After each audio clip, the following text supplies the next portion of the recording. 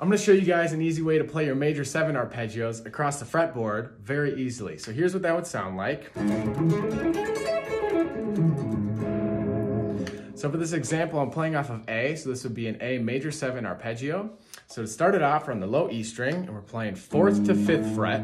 Intervallically, this would be the major 7 to the root of the chord, okay? So just note, that 5th fret is the root of this arpeggio. So 4 to 5 on low E, and then we have 4 to 7 on the A. Notice this is just 2 shapes across these strings, right? I have this 1-2 fingering and then this 1 pinky fingering. Now this repeats across the octaves as long as you start at the next octave. So the next shape would start at 6th fret on D. Now play the same 2 shapes. In the 3rd octave, same shapes, but now you're going to start on the 9th fret on B. And you can go back down. So give that a try, and I'll see you guys in the next video.